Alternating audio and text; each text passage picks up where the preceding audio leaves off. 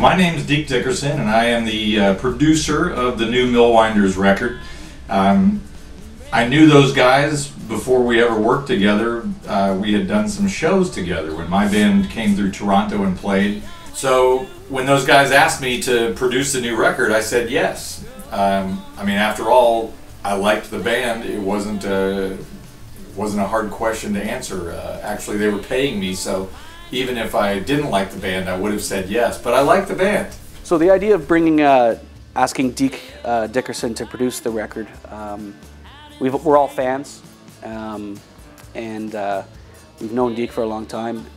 He's a friend and a fabulous artist in his own right. When James told me he'd contacted Deke Dickerson about potentially producing our album, I was quite excited. I'd been listening to the Echophonic CD in the truck all that week, and I just thought the songs were great, the production was great, and it was kind of in the right vein for what the new Millwinders album was going to be. You know, when you go into the recording studio with people, you find out what kind of people that you're actually dealing with, and I have to say that, man, being in the studio with the Millwinders was like the easiest, most fun experience ever.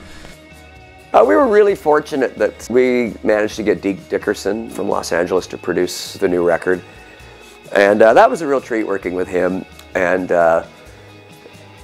it was great because, you know, he just really kind of just stirred the soup really subtly. He'd come up with the odd thing. He's not heavy-handed in his approach, and he doesn't step on your toes when you have an idea. He will put forth his suggestions and his ideas, but if you want something, he's cool with that because he knows it's a collaboration.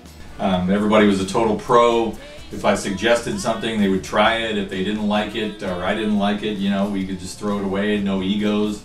But, you know, mostly it was like a hugely positive experience. Everybody was trying new things, trying different sounds, and we were coming up with some great stuff. So I really, really enjoyed working with those guys. Trouble.